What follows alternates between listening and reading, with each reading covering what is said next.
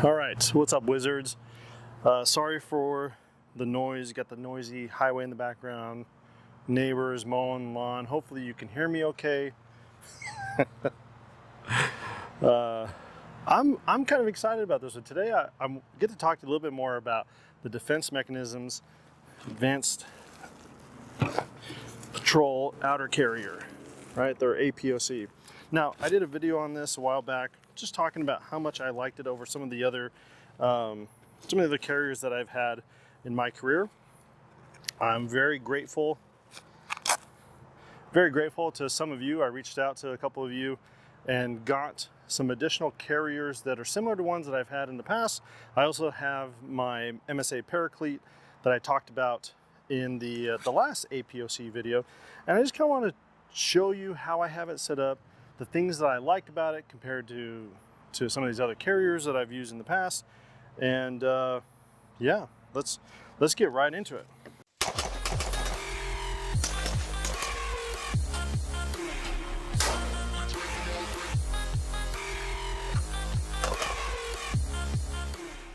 All right, before we jump into the video, I gotta say something that's probably gonna be a shocker for everyone out there. Yeah, one of Jason's videos is sponsored. Today's video is sponsored by Nocturn Industries. Nocturn is driving night vision innovation with the modular die show bridge that allows for an intelligent upgrade path to move from a single Tonto and upgrade into the full articulating dual nod setup. Whether you're a seasoned expert in night vision or just getting started in nighttime fun, Nocturn Industries has you covered. And so for me, you know, I don't own night vision currently. The Nocturn method or their style is of particular interest to me because I want to get a PVS 14, but being able to upgrade it to the die show bridge is something that would be pretty cool in the future.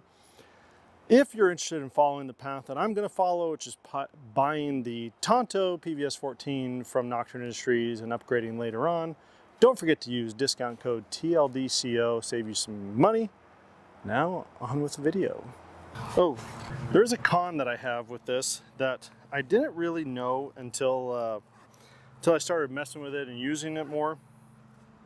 And we'll get into that in a little bit. So first off, I want to show you kind of some of the competition that's out there. And what I'm looking for is a carrier that can hold level 3A, doesn't have to be box cut, doesn't matter what it is, but level 3A soft armor that then you could put hard armor plates in. So I showed off my, let's get this out of the way, my MSA Paraclete, right? I showed that off in the last APOC video. This literally has been my go-to war carrier. This thing has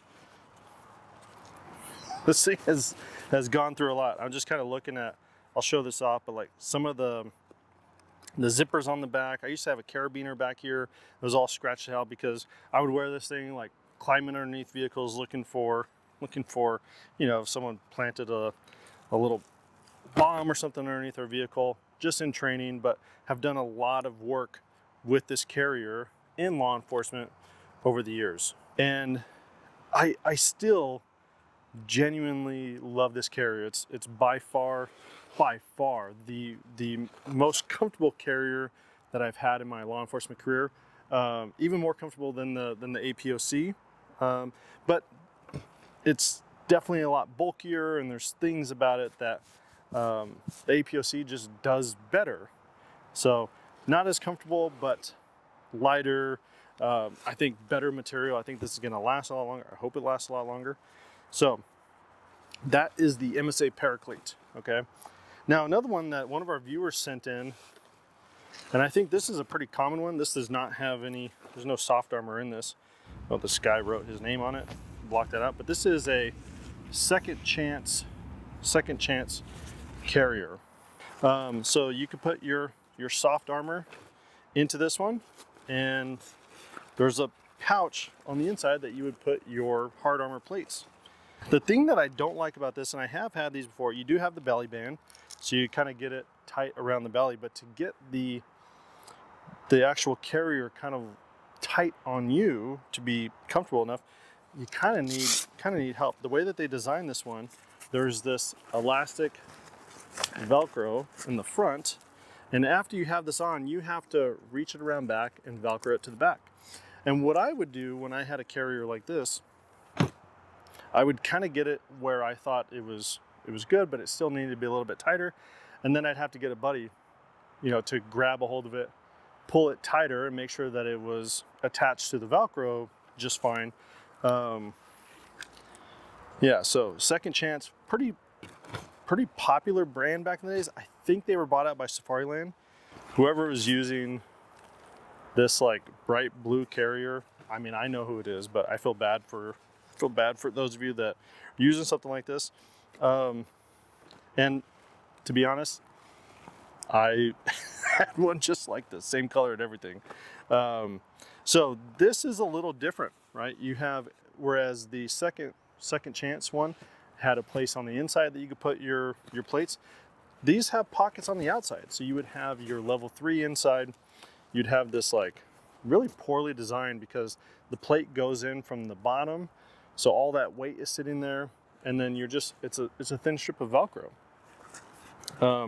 Not a lot of MOLLE, not a lot of attachment points. This is better than the Second Chance in my opinion in terms of design, because you have the attachment points pulling forward. You can get a little bit more tightness on that. So that's cool. So let's get this thing on. Here we go. Our hair out of the way. Glasses back on. Let's see how this does. Well, I got a belt on. Stand back. So belly band goes on, which is kind of nice. Okay. Bring that around. Bring this forward. Attach the first spear tubes. Lock it in over there. This one forward. First spear tubes. There we go. All right. So is everything out of the way? Yeah, this baton is kind of stuck there, right? But everything else I have good access to a certain extent. So where the pistol pouch is, I got to do some adjustment here. Not really fond of that. I could attach it to the front of the, this is all Agilite stuff that I have on this DM APOC. So the Agilite 3 I forgot what they call this, AGR 3 or something like that, or APR 3, whatever it is. Nice that it does have MOLLE in front, that I could take this pouch and put it there, because I don't really like the placement of the pistol pouch or my general purpose pouch. I think they're too far back. Now, that's really kind of because of how this APOC, how it's put together. And I'll get on the bench top here and kind of show you what I mean. My Agilite general purpose pouch is here. And the way that they designed this part that connects in with the first spear tube, it's kind of the only place that I could put it at this height, right? I want it here, but I can't put it here. And here's why. When they sewed this up, you see how they have stitching here at the top and at the bottom, and that's where the curved material hooks in. And I like this because you have some added rigidness and good structure. But because they sewed here, and how I see, you can see how I have my general purpose pouch attached here. You can see how I have my Agilite general purpose pouch attached here, coming through this bottom line of Powell's webbing, this laser cut stuff. I can't do that here because they have this stitching done here at the bottom, right?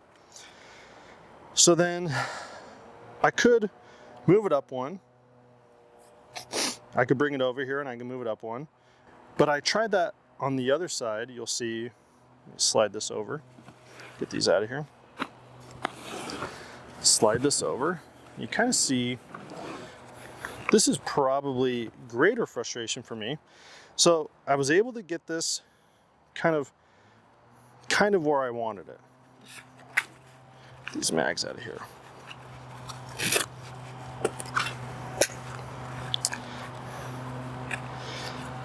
Now I had to bypass, I had to get it in a spot where it would bypass this X stitching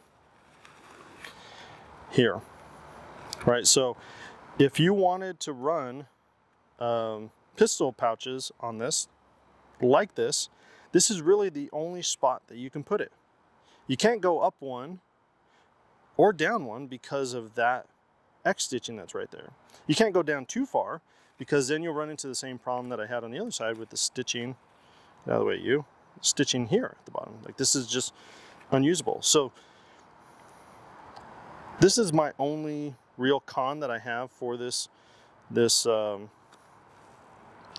APOC, is you have to know, you have to pay attention to that. I didn't initially, and make sure that you install these things where you want them. But sometimes where you want them, well, it's just not going to agree with you in terms of how this was sewn together and where you can put your pouches.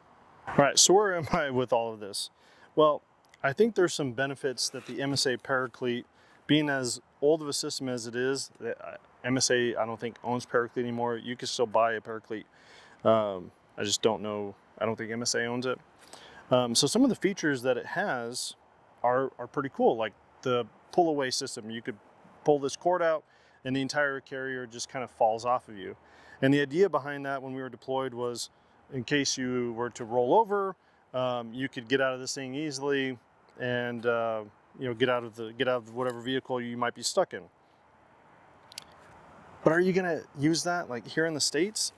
I get it as a deployment rig. It was great for me.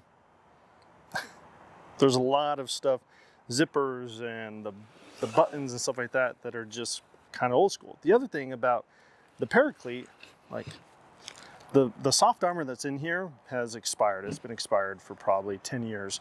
And I reached out to Paraclete, sent them some pictures, and was like, hey, I want to get new inserts for this because I do like this carrier. And I think I was quoted $800 for inserts for this, okay?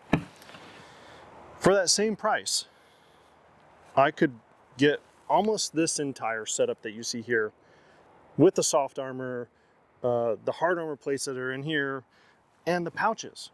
So let's go over the carrier first. The APOC, as you see here, at this cut, without all the accessories, you're looking at about 400 bucks. Now, the Agilite pouches that I have on here are like another 130 bucks. And then the soft armor inserts, you're $300, $400. You know, you got to get the box cut inserts, but those work in here, no problem. I think if you were to add the hard armor plates, you know, you're probably pushing $1,000 to $1,200 for this whole setup. $800 just for the inserts for this, not to mention the cost of the carrier itself. So about half the price, you can have a setup that has almost all the features that this has, is better material, lighter material, and will probably last you as long. I still think DM knocked this one out of the park. The frustrations that I have with kind of the laser cut and how they stitched it together and how it just kind of limits where you can mount things, that's easily overcome. Just change the position, you know, get used to where the pouches sit, a little different than how you would normally have them, and stop crying about it like I am. You'll get over it, trust me. Yeah, man, that's it for me, guys. DM APOC, still like it. Still my go-to law enforcement carrier, and it's something for our LEO folks that are out there. If you're looking for something that can hold soft armor inserts, hard armor on the outside, I would seriously give a look at the Defense Mechanisms APOC, see if it would be a good fit for you or your department. All right, guys, I'm out of here.